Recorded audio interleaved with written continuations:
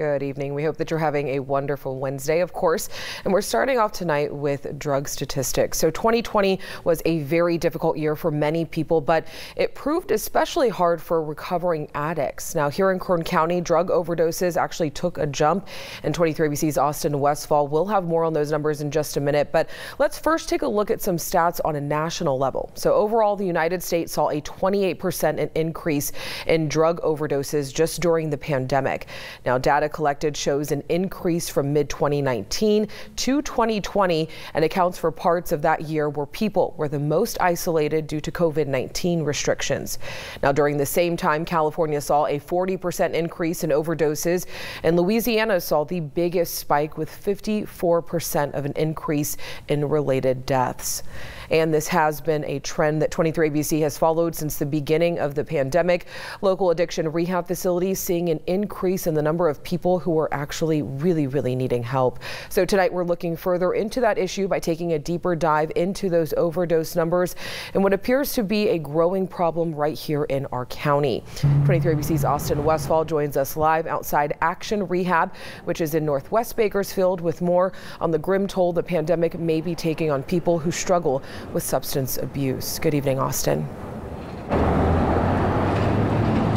Alex, the Kern County Coroner's Office is laying out the statistics. They say that since the pandemic started, they've seen about a 30% increase in the amount of overdose deaths compared to the year prior. These statistics are grim, and to some, they're not surprising. The statistics don't surprise me at all about Kern County's deal, because nationally, we're in the midst of a crisis. For more than a year now, Action Rehab CEO Kern County has spoke of an epidemic that's been running parallel to the COVID pandemic, the opioid crisis. As the nation shut down last spring, it created a vulnerable environment for those who struggle with addiction. People's anxiety levels are off the chart. People are lonely, bored, domestic violence is up, so people are running for escapes. And that escape may have proved costly for some.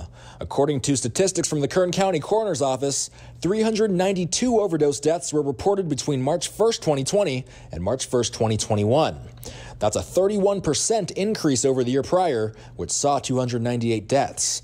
And that was a 13% increase over the year before that. As many COVID restrictions ease up, Quashen says the problem persists. People are a little bit happier. Anxiety is becoming less, but the substance abuse crisis have not changed. The Kern County Sheriff's Office says the most recent year's overdose numbers may even still rise because deaths aren't reported until cases are closed, and some overdose cases may still be open. People were kind of afraid to go into treatment, so that's changed. He says one positive thing as of late is that Action Rehab's facilities, which are located in Kern, Los Angeles, and Ventura counties, are seeing people being more comfortable getting treatment in person. Virus fears kept many people away at first, and officials say if you think you may need help, it's worth reaching out. If you think that you're having a problem with alcohol or opioids or pot or whatever the deal is, if you think you have a problem, you do.